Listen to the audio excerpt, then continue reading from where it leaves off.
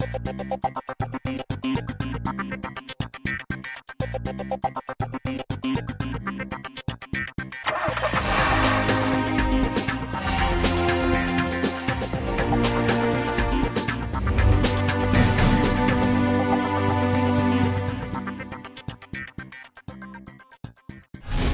to the Car and Bike Show. I am Siddharth Partnerkar.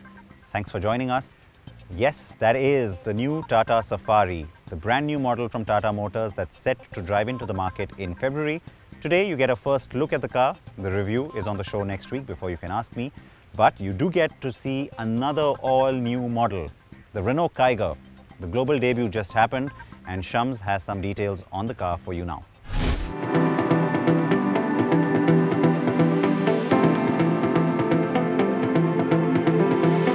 The much-awaited Renault Kiger subcompact SUV has finally been unveiled ahead of its launch scheduled later this year. With the Kiger, Renault India joins the sub-4-meter SUV bandwagon, and the new offering is based on the CMF-A Plus platform that has been co-developed by Renault and Nissan. The Kiger sports a more dynamic design language, right from the split LED headlamps to the bold grille with the LED DRLs covering the front face. On the profile, it gets square wheel arches along with 16-inch alloy wheels and roof rails. The rear has the good-looking C-shaped LED tail lights, a skid plate and a roof-mounted spoiler. The model also gets a high ground clearance of 205mm.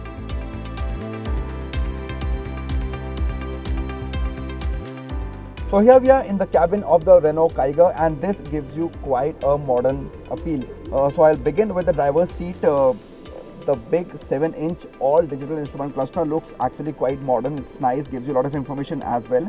And then the steering wheel also looks the right sized and has controls on it. And then this 8-inch touchscreen system, Apple CarPlay, Android Auto, a lot of other features, something similar to what we saw on the Nissan Magnite. Below that, AC vents, and below that controls for the AC, and a lot of use of chrome as well as piano black, so that's nice. There's a wireless charger here as well and a USB charging point. That's the gear lever for you. And then finally a lot of storage options. So first, the center armrest. You can actually store a lot of things here, so that's nice. I like the way the gear lever, the handbrake lever also has been placed. And finally, two more storage options here. One small box on top and a bigger box right below that.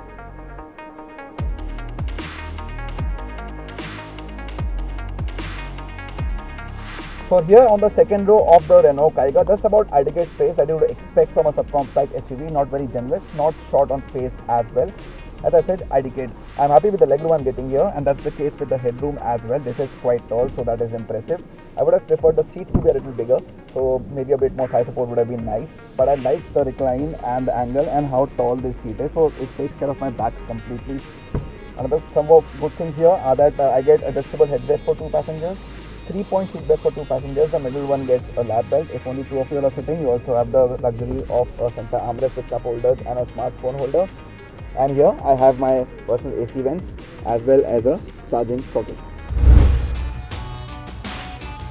Renault has confirmed a 1-litre turbocharged petrol engine with 98 bhp and 160 Nm of peak torque on the car.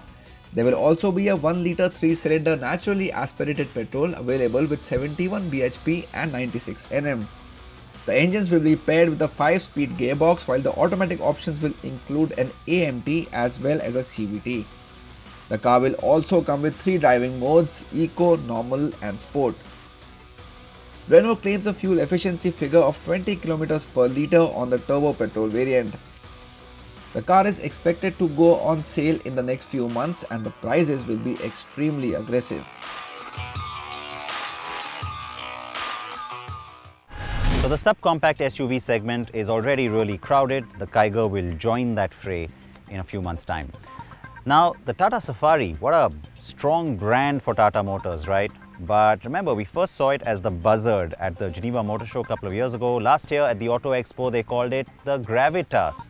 And well, now the name's going to be the Safari, so let's go with that. I do think the Safari is the nicest of the three.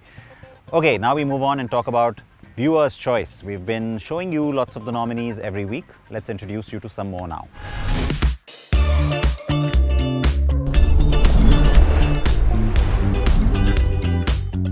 The MG Hector Plus is the extension to the Hector lineup, more precisely a 3-row 6 and 7-seater version of the compact SUV. Compared to its 5-seater counterpart, in addition to a new cabin, the Hector Plus also gets a host of cosmetic changes and a few updated features. Visually, the Hector Plus comes with a heavily updated front and rear bumper along with a new headlamp cluster with LED projector lights. The SUV also gets a cleaner all-black grille flanked by a pair of new LED daytime running lamps. It is 65mm longer than the regular MG Hector, but the wheelbase remains unchanged. It features the same 17-inch dual-tone alloy wheels, which still look a tad too small for the SUV. The SUV also gets a 3-row seating with captain seats in the second row, while the third row gets 50-50 folding seats. Like the Hector, this too gets the same 10.4-inch vertical display that gives you access to a whole bunch of features, including the connected car tech iSmart. The 3-row SUV also shares its engine lineup with the Hector, so you get the 2-litre diesel and the 1.5-litre petrol, as also the 1.5-litre petrol mild hybrid unit. All three engines come with 6-speed manual gearbox, while the petrol version gets an optional DCT automatic as well. Though based on the Hector, the MG Hector Plus is a different car and a better value proposition in more ways than one, which makes it an ideal choice for the 2021 Car and Bike Viewers' Choice Awards category.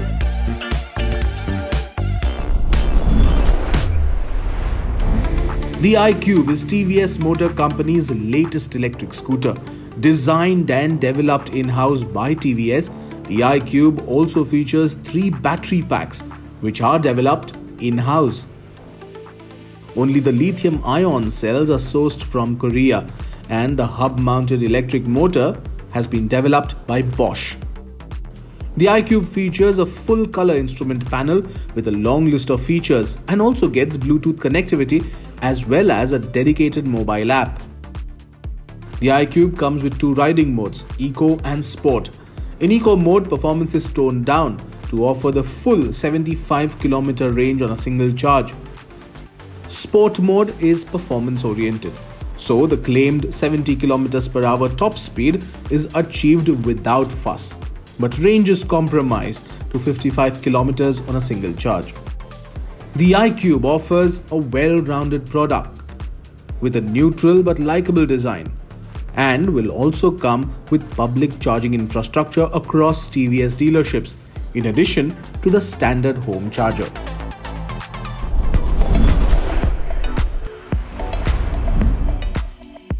Honda's first all-new launch of 2020 was the Hornet 2.0.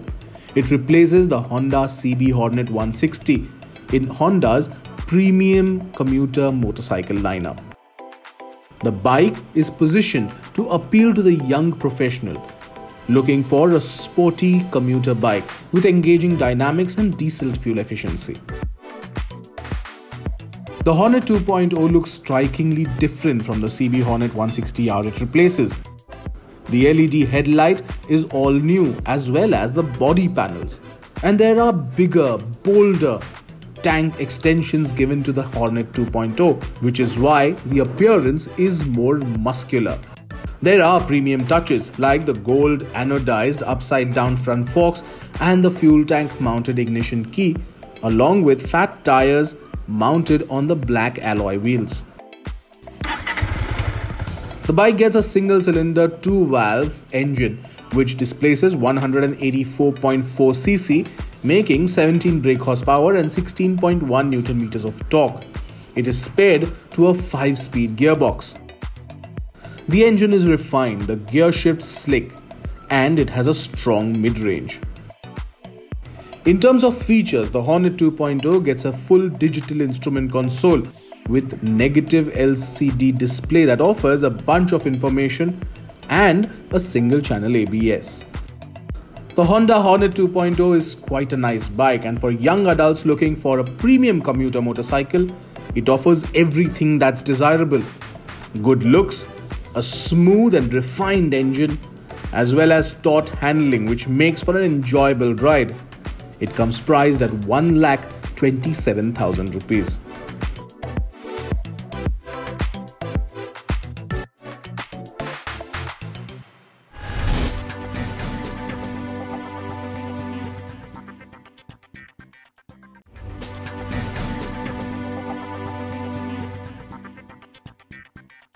Welcome back to CNB. Time now to show you the Ather 450X. Yes, we waited for some time to finally get our hands on this scooter because it is buzzing. It's also doing really well in the viewer's choice process, by the way. But that notwithstanding, Samir Contractor spent time with it to finally get you all these details.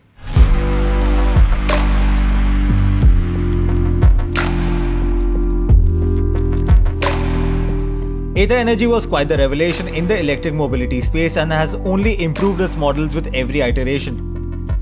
Now as it plans to go pan-India, the brand is all set to make its 450 Plus and the 450X more accessible to customers.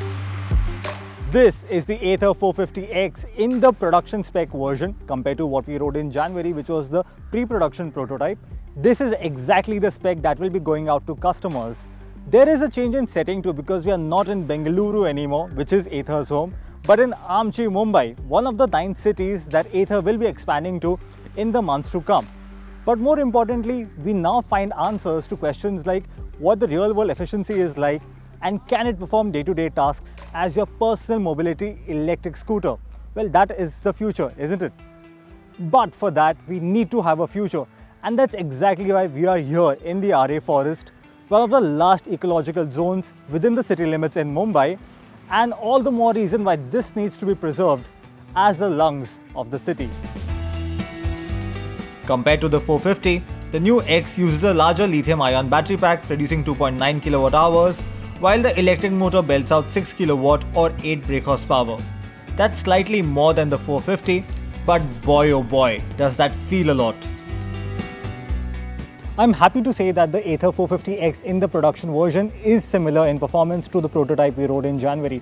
Now this is special because it makes 26 Nm of peak torque, that's 6 Nm more than what we rode on the 450, and a lot of that power surge is felt only in the warp mode. Now that's where you maximize on the acceleration, and it's the rolling acceleration in particular where you feel all that power coming into fruition. Now what I really like on the 450X is the chassis is brilliantly tuned, and that really makes a connect between the rider and the scooter. Now electric vehicles, especially electric scooters, are known to be efficient but not very rider friendly. The 450X is an exception, and in a good way, because there is a very strong connect that you have. So even though you have a touchscreen system, fancy technology and connected tech on board, it is the riding feel that makes it so special for enthusiasts. The Ather 450X gets 4 riding modes: Eco, Ride, Sport and Warp. The Warp mode is new and gives you access to the peak torque output. To give you perspective on how diverse the acceleration is in different modes, here's the 450X climbing gradient from standstill in the Eco mode and the Warp mode. The Eco mode promises more relaxed acceleration, while the Warp mode is urgent and extremely responsive to throttle input. Ather has improved gradability to 20 degrees and there's ample power to climb a flyover even with a pillion. The electric scooter is lightning fast with 0 to 40 km per hour coming up in 3.3 seconds, while 0 to 60 km per hour takes 6.5 seconds. The top speed stands at 85 km per hour with excellent high-speed stability. This e-scooter will get your heart racing. While there's no question of vibrations, you do find a strong whine from the electric motor to keep you company, and there is some buzz from the floorboard at speeds above 70 km per hour.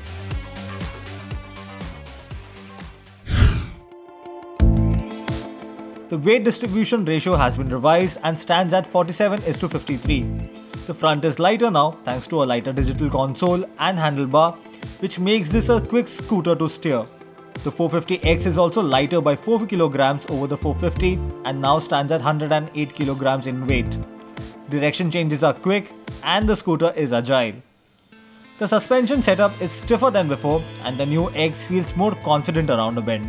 The ride quality is firm, but the 450X will sail through small bumps and undulations. The rear monoshock is a bit bouncy at low speeds and feels a little out of place. The 12-inch alloy wheels with MRF tires offer fantastic feedback, and the brilliant braking setup continues to be a strong point on the electric scooter. Living with the Ather 450X also gave us a true picture of what the real-world range looks like. Climbing uphill or riding at high speeds for long periods will drain the battery faster. This leaves performance modes like Sport and Warp best used for overtakes. But what kind of charging times are we looking at? Alright, so that should give us about 3 hours for 80% of charge and 5 hours for 100% of charge.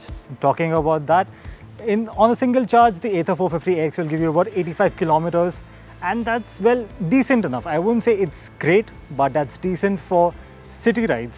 At the same time, you need to understand that the charging infrastructure isn't that great. So a true range of 100 kilometers on a single charge would have been really ideal. Then again, I say that because at the same time, the Ather 450X is substantially more expensive than the Ather 450, which is not on sale anymore. And just making that 100 kilometers range or true range, at least in the eco mode, would have just added more value to this very sporty scooter. Ather claims 85 kilometers on a single charge, but that's only on the eco mode. It will drop to 75 kilometers on the ride mode and down to 50 kilometers in the warp mode. If you are looking to cover about 70 to 80 kilometers on a single charge on the 450X, it will take some electric hypermiling, but be rest assured, the range is attainable. With the 450X, Ather Energy has also moved to an Android-based user interface. The latest over-the-air update brought Google Maps to the system and offers turn-by-turn navigation. No need to take your phone out. It also gets tire pressure monitoring, park assist, digital document locker, auto-cancelling indicators, and more as part of the package. Ather will also roll out the Bluetooth connectivity option by April 2021, which will show incoming calls and text as well as music controls. The 450X also comes with fast charging, the only scooter to offer this feature compared to its rivals. But the fast charging stations itself are limited across the country.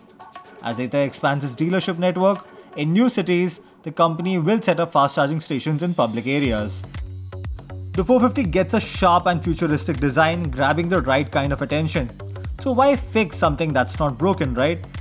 Barring the new color options, there are no design changes on the scooter, and it continues to get the LED lighting, slim panels, and top-notch build quality, and everything feels sturdy. This also means that the seat height continues to be higher than regular scooters, while the high-set floorboard can get a little uncomfortable. This also causes the knees to obstruct the handlebar around a bend. Priced at 1,60,000 rupees ex-showroom Delhi, the new Ather 450X is a good 50,000 rupees more expensive than the erstwhile 450. That's steep by all accounts. There is also the entry-level 450 Plus, which is 20,000 rupees cheaper and bridges the gap, but it also sports fewer features and less torque in comparison. What we need then, at least in the short term, are more subsidies from state governments to make electric offerings more affordable. The closest rivals to the 450X include the Bajaj Chetak and the TVS iQube. Both models though are substantially cheaper compared to the 450X. The Ather 450X leaves you grinning every time you get off the saddle, and it's the high desirability quotient that lets you overlook some of its flaws like the range and even pricing. There are very few scooters that are both fun and practical. Fewer even are electric and made in India. With an accessible charging infrastructure and lower price point, the 450X can be a game changer. The transition to personal mobility then looks stylish, electric and sustainable.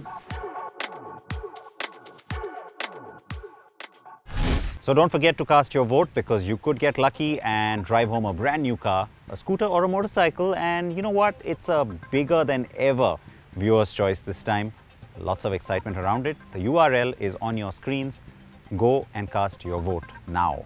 Okay, remember to join me next week, because we'll have the review of the Tata Safari and a whole lot more. So until then, it's goodbye. Please wear your seatbelts. Please wear your helmets.